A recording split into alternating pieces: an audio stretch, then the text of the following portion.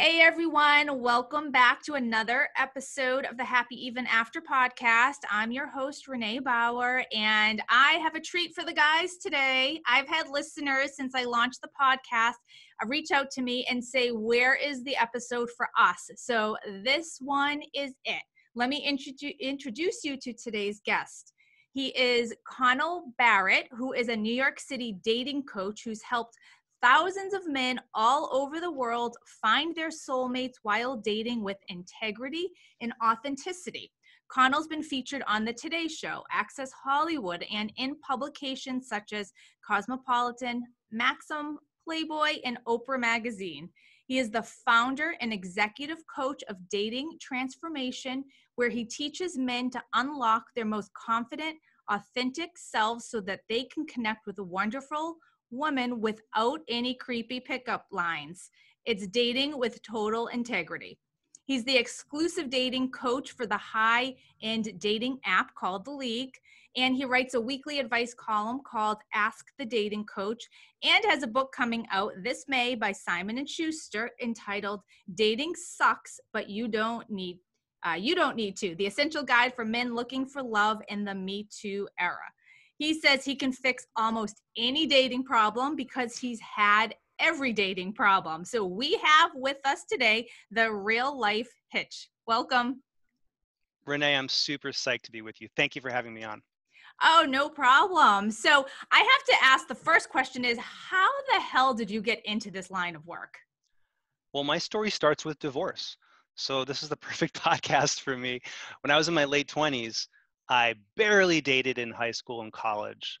I was naturally introverted and shy, and I never had somebody teach me, quote unquote, how to talk to girls.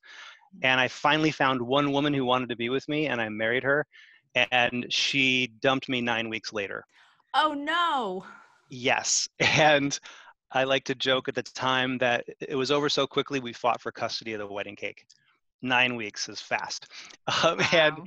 I was driving in my red Honda Civic. The back seat was filled with unwrapped wedding gifts that I was Oh, taking back to Dillard's department store for store credit because I had no money. I was in graduate school. And at that moment, I just felt rejected by all women. And I said, you know what? I don't want to feel this lonely again and this rejected. And I decided that I was going to do what it took to gain confidence and learn what works with women. So I started looking on the internet, looking for coaches, everybody from classy dating coaches to cool self-help coaches to the sketchiest pickup artists you're ever going to meet. I worked with all of them. I learned the dark arts, the light arts, and I finally kind of cracked the code over the course of several years and a lot of effort. And that's how I came here. I said, the next time I get married or when I settle down, I want it to be from a place of options and choice. And my marriage was me settling for what I thought was the best I could get. And I think she could feel that I was a needy, insecure man. And she said, no, thanks. And I said, okay, I'm going to date from a place of options and confidence and abundance. And that's how I became a dating coach. All right, then. So you said that you were trying to understand what women want. So what is it that we want? What I found that women want is an authentic, real man who has strength, has a backbone. He knows who he is, and he's able to give women that sort of masculine centeredness that women love and enjoy, at the same time have heart and empathy, and basically be the best of both worlds. There's a short scene in my book that I wrote. I was on a date early in my journey of figuring out what works with dating. I was on a first or second date with a really cool, attractive, successful real estate investor, and she had clearly been hurt by men before, and she said, you're not a wolf in sheep's clothing, are you? And I was trying to find something witty and clever to say, and I said, actually, I'm a sheep in wolf's clothing. I didn't have a deeper meaning. I was just trying to be clever. And she sort of like swooned and purred and said, oh my God, that's what we want. We want a guy who's kind of tough and strong on the outside, but inside tender and soft. And that's really what I learned women want. They want a man who believes in himself, has that backbone, has that external strength, but inside he can be vulnerable. He can express and listen to emotions. And then if you find the way to connect with women on both of those wavelengths, then you've got a big edge over 99% of other single men. I just thought of another business venture for you, because not just a dating coach for the single guys, you could like almost be a coach for husbands out there who are currently married and need a little bit of help too. So just food for thought. So I think, yes, I was briefly a husband. I wouldn't say 9 weeks is enough to speak with a lot of authority, but the concepts that help in dating, authenticity, presence, listening, understanding your partner's needs and understanding how you can meet her needs and have her help her meet yours. These are concepts that work in relationships and marriage, not just in dating. Right. Absolutely. Okay. So guy's single. He finds himself single for the first time in a while. Maybe it's he just got out of a long-term relationship or he got divorced and he's not feeling great about himself. His confidence is a little low. What's the first thing that he can do? He needs to grab a piece of paper and write down what I call the awesome list. Write down 25 reasons why you're an awesome catch for women in general, for your next date, your next potential partner. When a man is single and struggling with dating, he tends to focus on what he thinks he lacks. He tends to focus on, oh, am I good looking enough? Am I too introverted? Am I not rich enough? Do I have too much of a spare tire? And when a man does that, he doesn't focus on what he offers. So write down a list, 1 to 25. Number 1, I speak 3 languages. Number 2, I make a mean spaghetti and meatball carbonara. Number 3, I like and respect women. There's no wrong answer to this list, but simply writing out 25 reasons why you're an awesome choice for women shifts your focus from what you think you're not enough in and focuses you on what you offer. And that's the beginning of building that confidence from the inside, is first understanding, hey, I have a lot to offer women. I'm enough. So, I mean, that's a great exercise for anyone, not just men, for anyone who's feeling like they're lacking something. So I love that. So, do looks matter? Looks are kind of like, having good looks is kind of like having a jacuzzi. It's nice to have, but it's overrated. I'm not going to say no to a jacuzzi, but I'm probably going to get sick of it after a while. Looks are very, very overrated, and they're not essential to getting a great girlfriend, getting lots of dates, having options, having romantic options as a man. The great news is, guys, is that women are not nearly as shallow as we are. Men are very visual. I'm a man. I enjoy the superficial things I see out in the world. I love looking at a beautiful woman. Who does? What man doesn't? And I'm not saying women don't value looks in a man, but my sense, Renee, and you tell me what your view is on this. My sense is that for women, looks is on the list, but it's not even top 5, maybe not even top 10, depending on the woman. I feel like women want kindness above all else. They want strength. They want a sense of certainty. They want a sense of support. They want to laugh. They want to flirt. They want to feel sexy. And these are all things that men can accomplish in their dating life, whether they look like Brad Pitt or they look like Brad Garrett. Yeah, that's so true. I mean, I think you just hit the nail on the head. I think everything you said is accurate. I mean, looks only get you so far. And look at how many beautiful people out there who are they have such ugly souls. Those are really ugly people, and that's, you're not going to get beyond the first date if you're someone like that. And I think you're so right. So let's talk about first dates then. What advice do you have for a man on how they can show up as their best self for a first date? And what is a really good first date? A really good first date is, first and foremost, having fun. I like to use what I call the 3 Ps. If a man goes into a first date and he accomplishes the 3 Ps, then he needs to look at that date as a success, no matter whether she falls in love with him or isn't interested. The 3 Ps are, number 1, playfulness/fun, having a good time. If you go on a date and you just lost your job and your dog died and your stocks just crashed, I'm sorry that happened, but leave that at home and be playful, be fun, have fun on the date. It's a date. No negativity, in other words. Number 2 is presence, just listening. listening to what she's saying, being in the present moment with her. A lot of men focus too much on, oh, what's the witty, cool, attractive line to come up with? And if you just get present with a woman and listen to what she says, often those charismatic, cool, witty lines will come out of the moment because you're not straining. So number 2 is to be present. And third is just be positive. Have a sense of positivity and optimism about yourself, about the date. I don't look at any date as a bad date. If we fall madly in love and spend the night together, that's a great date.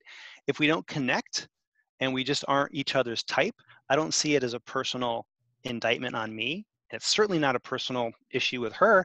It might just be that we're different people and we have different types. And maybe I just made a new friend. Or maybe, or at the very least, I'm one date closer to that fantastic, passionate, amazing relationship. So I always come back to those 3 Ps: playfulness, presence, and positivity. Have you seen the world of dating shift in the world of the pandemic and social distancing? Absolutely. As you can tell by looking at my afro and my beard, that I have a lockdown look going, lockdown chic. And obviously COVID has affected pretty much every aspect of society. In dating, it has made us go much more slowly because we have to watch out for our personal health, of course. But I think there's one silver lining to the pandemic in dating, which is that I don't think people are hooking up as much. There's not as much, because we have to watch our health.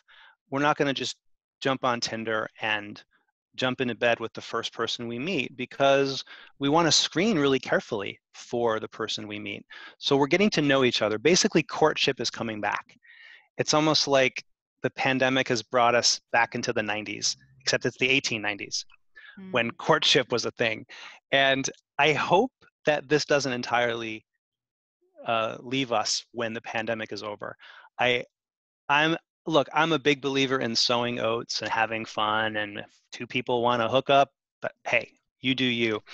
But I do believe in connection more than anything. Connection and authenticity are kind of my 2 big pillars of teaching, and what I think men need to focus on. And if anything, the pandemic has taught us that, hey, we have to go slowly now. We might only have video dates for another couple of months. Or maybe we'll meet for a date and we're both wearing masks, and we have to actually listen to each other and find out if we like each other as people without that physical connection. And I hope that mindset actually continues once everybody's vaccinated and the pandemic is gone. Do you see people doing virtual dates, or are they actually, like, is that happening? Absolutely. There's a lot of virtual dating going on.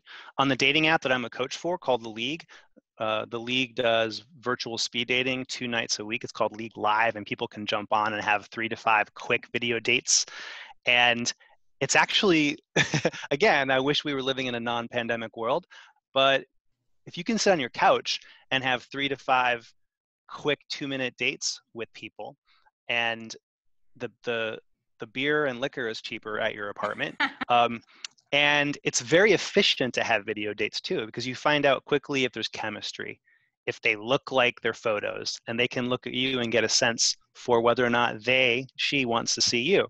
So I think video dating is great because it allows you to focus on the art of talking and conversation and connection, which is really the cornerstone of a good date, is a emotional conversational connection. And you can find out in 2 or 3 minutes if you want to spend the time and money to go out and meet that person in person, and basically have a lot more good in real life dates. It almost sounds like the introverts like dream. You don't have to actually leave your house. That's So, true. Yeah, you don't have to go for the kiss from your right. couch unless you want to lean in at your phone, which, hey, whatever you And want. your dog can be with you. You don't even have to Absolutely. leave. You get to bring your dog on the date, and if your dog growls at the person on the other end of the phone, then Over. hey, yeah, deal It's breaker. over. All right. So you brought up dating apps, and I think that's a great point. So how does someone put a profile out there that really reflects who they are and attracts the right type of person? Great question. Here's the first thing that men and women need to understand about what works on dating apps. which is not to think of it as dating so much as thinking of it as digital marketing. Until you meet that person or have that first phone conversation or that video date, you're not really dating. You're digitally marketing your profile. So think of it as, don't think of it as what's in it for you. Creating your online dating profile, think what will resonate with my target audience, the kind of women I want to date. It's really not for you, it's for her if you're a single man. So the most important thing, 80% of success with dating apps is choosing 5 to 6 really good high quality photos. And the most important photo is that first featured photo. Most And apps, not the one from high school?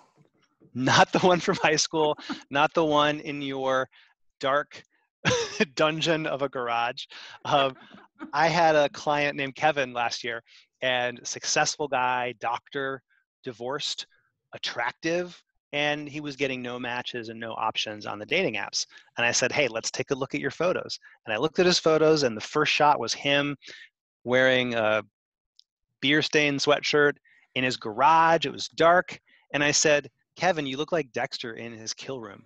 You do not look like a dating prospect for women. No wonder you're not getting matches. All he did is he threw on a nice button-down shirt, went outside, took some nice portraits from the waist up. You want to basically look first date great in your first photo. What would you wear on your first date? Wear that. Get some nice portraits taken of you outside from about the waist up. Make it an authentic smile. Women can tell if your smile is a say cheese fake forced smile. Those don't work as well.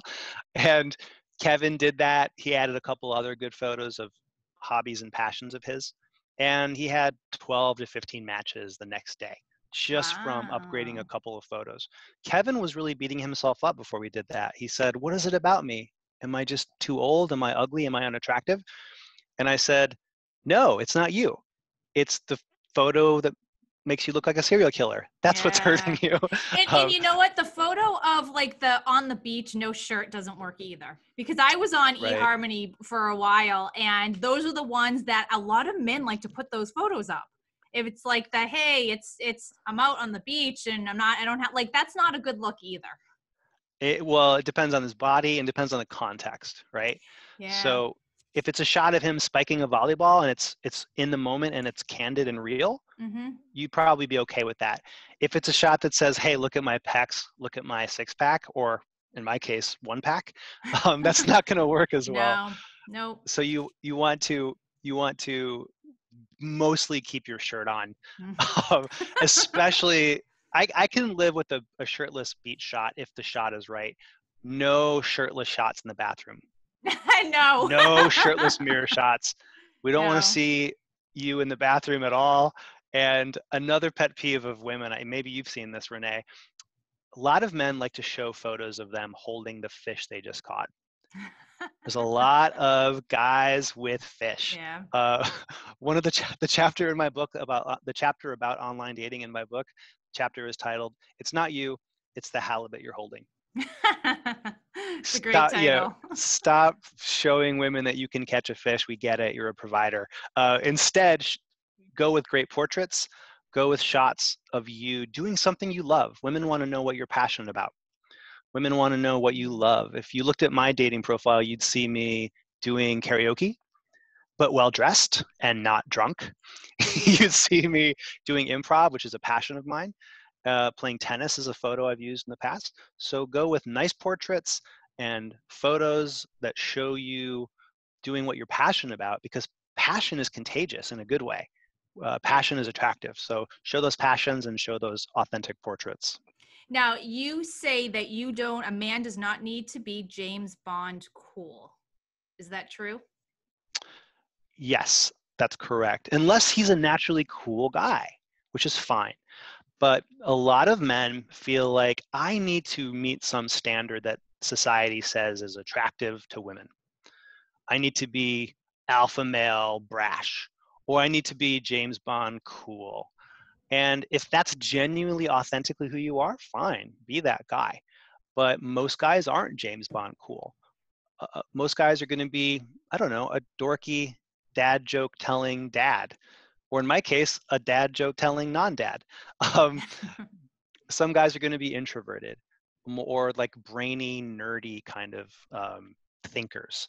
What you want to do is make sure that whoever you are at your core, that you're buying into and leaning into that genuine sense of self.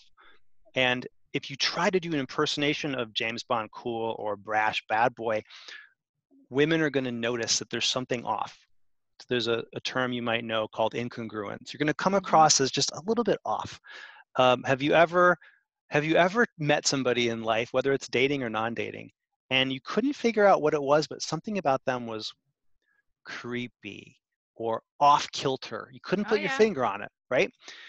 What happens to men on dates is they go on a first date with a woman, and he tries to do an impression of who he thinks she wants.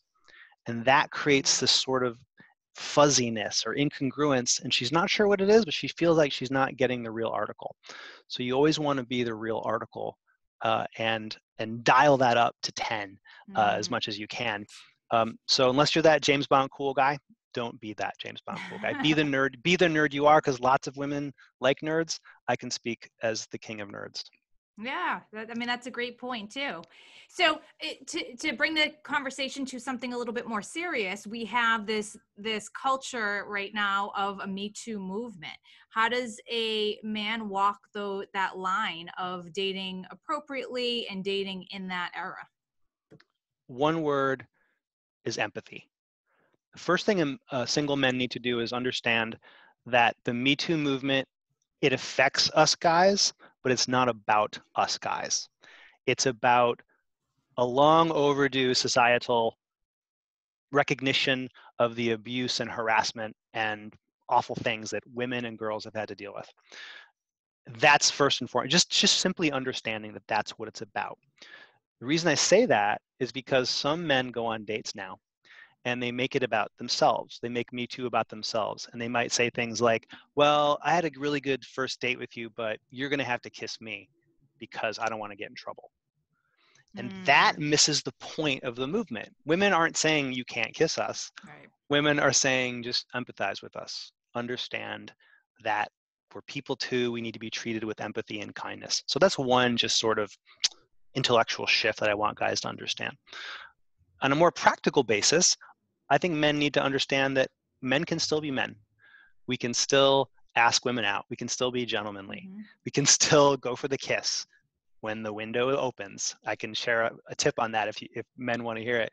We can still women still want men to be men, but in the Me Too era, women want men to be empathetic men and always noticing how a woman is feeling, so that a truly authentic, attractive man in the Me Too era, he's going to be the kind of guy who goes for it and takes risks and puts himself out there, but he's also going to be that empathetic man who knows how a woman feels and also knows when to pull back and recalibrate and make sure she always feels comfortable. And what's that tip for the first kiss? So here's a really good first kiss tip. First kisses were so hard for me when I got into this because I knew I had to go make the move, but I also didn't want to be that creepy guy who makes women pull back. And I got plenty of cheek. I got the cheek plenty of times. My favorite first kiss move is, let's say you're a couple hours into the date, you feel like it's going well, and you want to go for it, but you're not sure you're going to get the kiss. So you don't want to get the cheek. So what you do is you say to your date, you smile at her, flirt a little bit, smile, and say, hey, close your eyes. And she'll respond to that in some way, shape, or form. If she closes her eyes, she's basically saying, you may kiss me now. And then you go in for the kiss and it's a beautiful moment. If she doesn't close her eyes, or if she giggles and says, what? Why? Why should I close my eyes? Then you crack a joke. You say, oh, because I want to steal your purse. Or because I'm going to take my shirt off. I don't want you to look at me. Make up some joke. But the thing is, if she says no to closing her eyes, she's not saying I don't want to kiss you necessarily. She's just saying I'm not ready yet. And by saying close your eyes, you kind of have your cake and eat it too. You get to show her that you had the guts to sort of try, but you also didn't get the cheek. So it's a rejection-proof way to maybe get the first kiss, but even if you don't, not get the cheek. Works really well. And what if she kind of squints, like half closed, one eye open? Then kiss her chin, or half of one lip. It should be proportional. Okay, so how does someone work with you? Oh, it's super simple. All they need to do is go to my website, datingtransformation.com, and they click the book a call button, and we hop on the phone and we do a quick free strategy call where I ask several questions about his dating life, find out what his goals are, find out what his problems are, and we talk about going out and working together with me as his personal hitch. Now Yes. you don't have like you're not like the microphone in his ear on the dates, right? Like whispering what he's supposed to say. You're not that Yeah, level. I can be. Not with a microphone. I'm not good enough with technology to do that yet, but pre-COVID and soon post-COVID, I go out with clients side by side, shoulder to shoulder, not on dates, but singles bars, coffee shops, Starbucks. A lot of men really, really want to go out and meet women in real life and approach, but they're really afraid to. It's one of the biggest pain points I see, Renee, one of the biggest problems men come to me for is there's beautiful women all around them, women who intrigue them at the coffee shop, at the gym, in the park, at the bookstore, but guys just don't know how to start that conversation. And we work on that in my program. And I can share some tips right now. But so what we do is we go out and I help them. I show them. Sometimes I'll tell them what to say. I'd much rather it come from them, because if it comes from him, if it's what he's thinking and feeling, then it's going to land more genuinely with a woman rather than me whispering in his ear. But that said, I've done a little bit of the Cyrano de Bergerac thing too. So you're a professional wingman. I am, absolutely. Let's talk about your book. It's coming out in May, from Simon and Schuster. What's it about? Yeah, it's called Dating Sucks, But You Don't. And it's a dating guide for men in the Me Too era. And it's about how nice, solid guys can grow in confidence and learn how to connect with women and get a great girlfriend. Basically be able to, instead of settling for women, which all too many men do, they settle for the best they can get, or sometimes they settle for loneliness. It's about being able to settle down with a wonderful woman who's a great match for you based on, a few good options in your life once you've met a few women. So it's about confidence, abundance, and getting a great girlfriend. Fabulous. And It's a roadmap. Basically, it's a roadmap to go from here you are, lack of quality dates, and maybe a lack of clarity in how to flirt, how to approach. And the book takes you step by step from where you are now to, hey, I'm dating Erica and I have my third date with Michelle, but wow, there's just something about Allie. Allie and I feel like we really have a closeness and a connection. I think she might be the one. That's what I want to bring guys to, that point of having some great choices and then finding the one. And you're saying you do this in a way that is not slimy or sleazy or using pickup lines, but you have gone to trainings or worked with people who have taught that. So I'm just really curious now, like, what's the one thing that you learned, like doing it the slimy way? Like, who gave you like the worst advice ever? Not who, but what was the worst advice? The worst advice ever was, I'm a nice guy. I'm a nice boy from Ohio. And I worked with an infamous dating coach. I won't name his name, but he's a famous pickup artist. He was even in Time magazine as, quote, the most hated man in the world because he was so polarizing. And he basically said to me, Connell, go out for a month. You're too nice. Go out for a month and just be a dick to women. Just be a jerk. Be dominant, polarizing, and say obnoxious things. And I was willing to try almost anything because I thought, hey, he's the expert, right? And I went out for about 2 weeks and I said polarizing things and I was insulting, trying to be polarizing and brash. And I remember I was being obnoxious to a woman I had approached at a bar.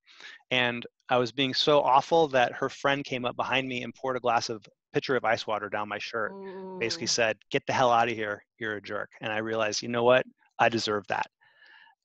That's not what works. And it was after that moment when I had my the Seinfeld episode where George Costanza realizes he needs to do the opposite.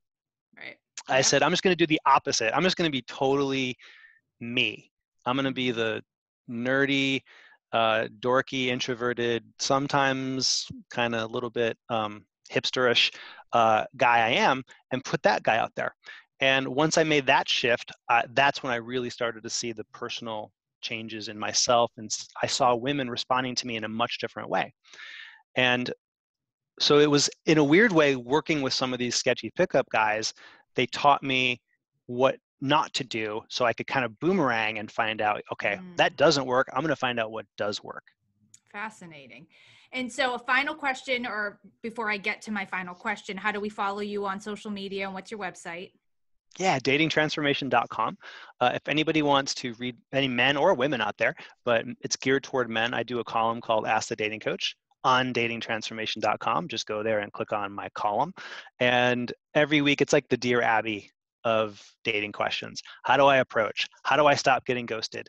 How do I make that first move? How do I go for the kiss? How do I get out of the friend zone, which is a huge thing for men. So they can definitely read my column. That's the thing I'm most proud of.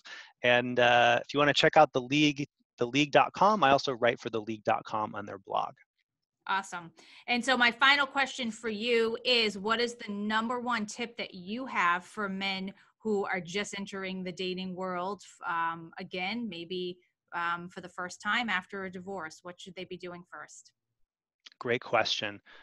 I've coached many divorced men, and I think that after they write that 25 awesome things about me list, which every guy should do, but especially a newly divorced guy, I think that the smartest thing for a man to do who's just coming out of a relationship, coming out of divorce, is just take small steps, get some forward momentum. I recommend that men jump on a dating app of their choice, find out what app and platform most speaks to you. Maybe it's Tinder. I personally, besides the league, I'm a big fan of Hinge, and I'm a big fan of Coffee Meets Bagel.